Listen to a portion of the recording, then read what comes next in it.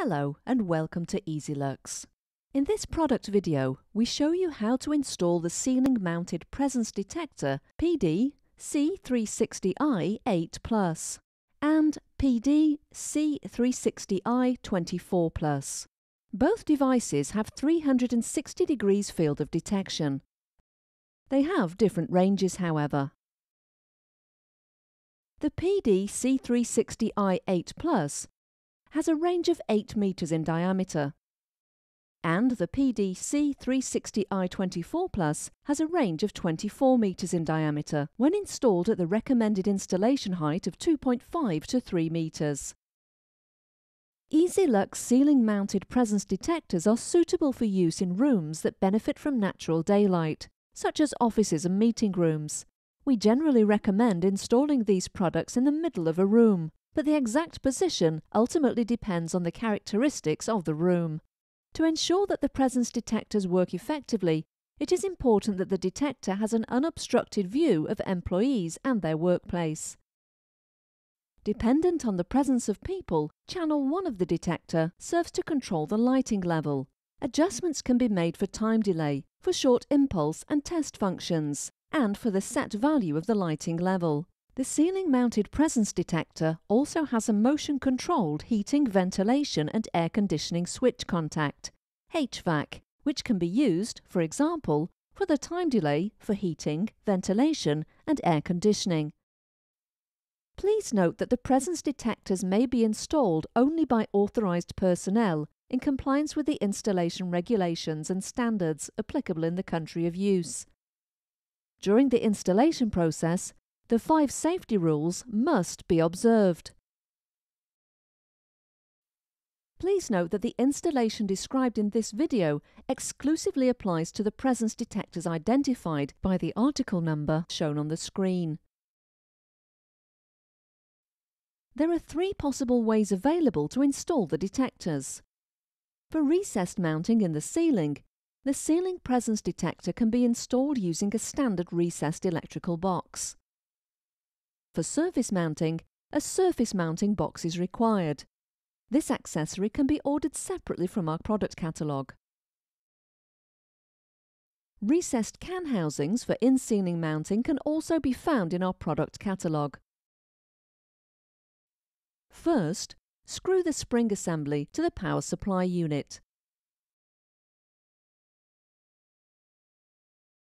Then feed the cable through the cable gasket and connect it to the spring assembly. By gently pressing it, the power supply unit can be inserted into the recessed can housing.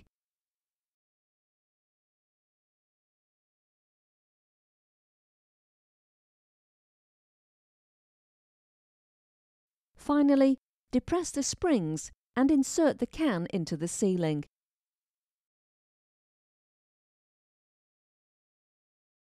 The operating voltage of the ceiling-mounted presence detector is 230 volts AC. Terminal clamp L for line voltage. Terminal clamp L' for the switched output. Terminal clamp N for neutral Y connection. Terminal clamp S makes it possible to connect a push button. Terminal clamps D1 and D2 can be used for heating, ventilation and air conditioning. Terminal clamp P. Slave devices can be connected here to extend the field of detection. Please note that only up to a maximum number of 10 slave devices may be connected to one master device. Total length of cable may not exceed 100 meters in length. Once you have wired the power section, secure it using 2 screws.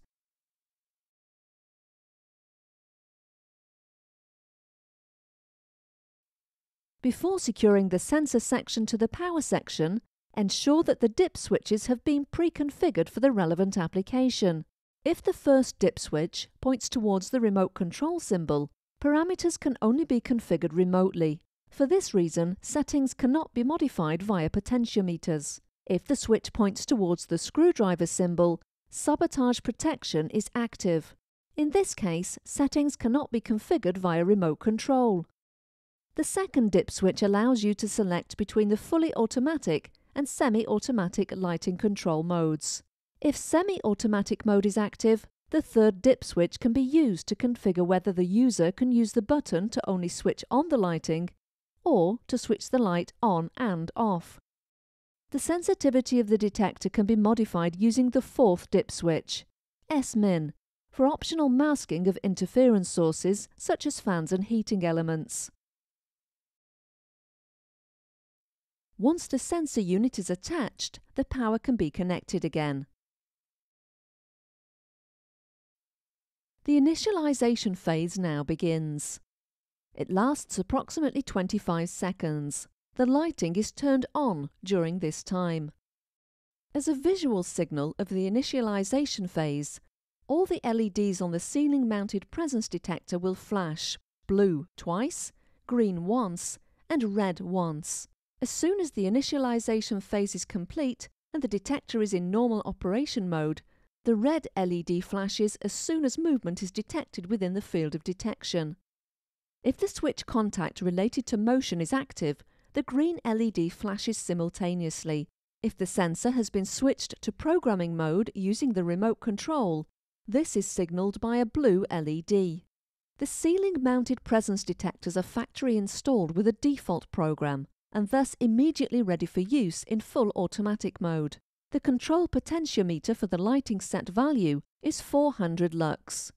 The potentiometer for time delay is set for approximately 5 minutes. The default setting for time delay for switching contact related to motion is approximately 60 minutes. By turning the corresponding control potentiometer, it's possible to change the range of parameters as needed.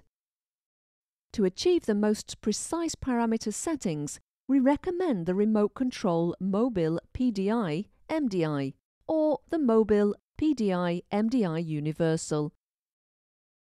In case certain areas of the room should not be detected by the sensor, a lens mask can be used to mask individual areas of detection.